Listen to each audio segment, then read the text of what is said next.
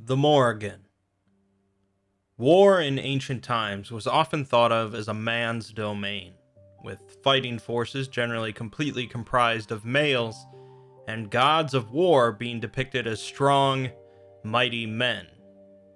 There are, of course, exceptions to this concept, however, and the Morrigan is one of them.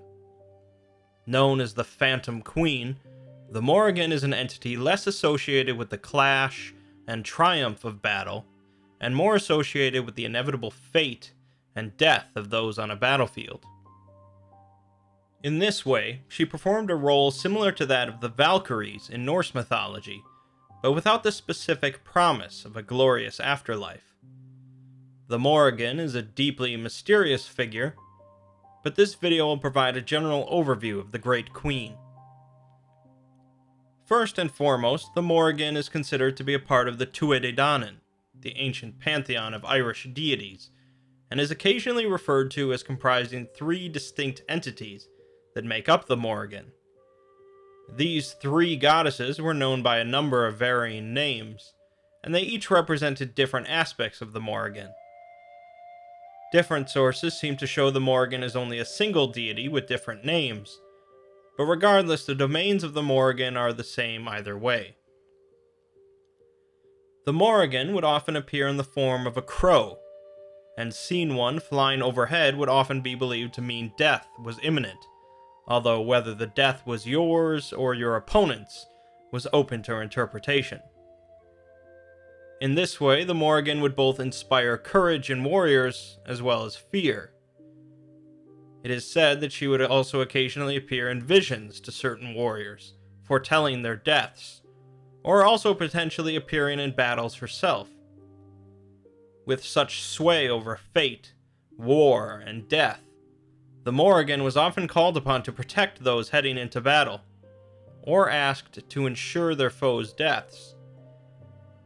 This is only one aspect of the Morrigan, however, and in a broader view, she can be seen as holding domain over all of her people's interests, including the prosperity of their land, their livestock, and their fertility.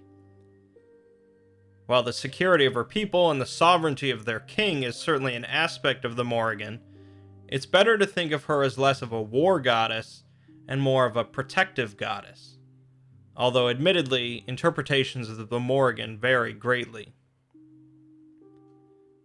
Some texts discuss the Morrigan's involvement with the Tuatha Dé Danann, including her mating with the Dagda, and her assistance in the battle against the Fomorians.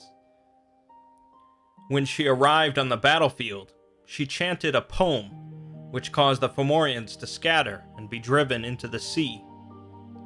After the battle, she prophesied the end of the world, in which summers would be without blossoms, men would be without valor, and sons would deceive their fathers.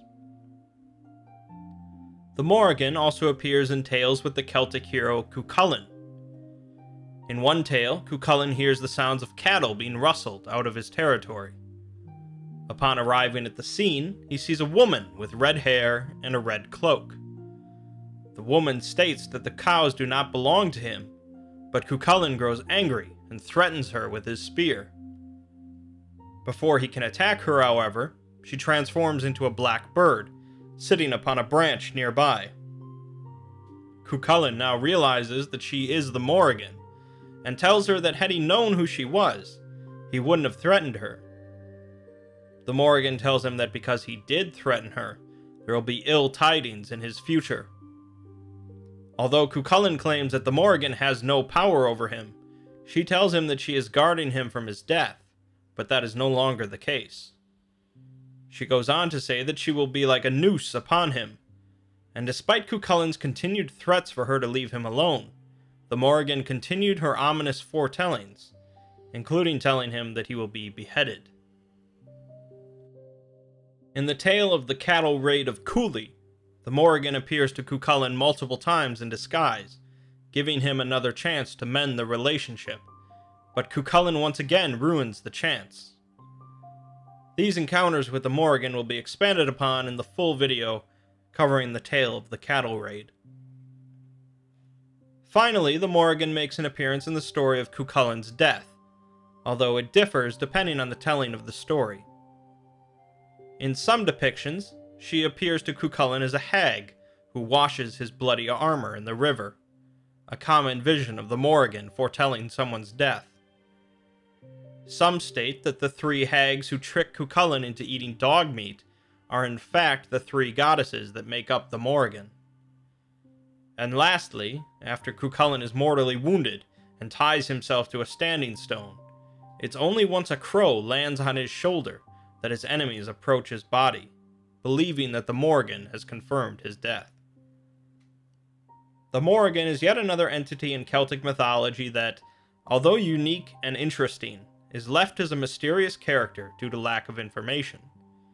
How exactly she was worshipped, what exactly her domains were, and even whether or not she comprised three goddesses or one is a subject for debate.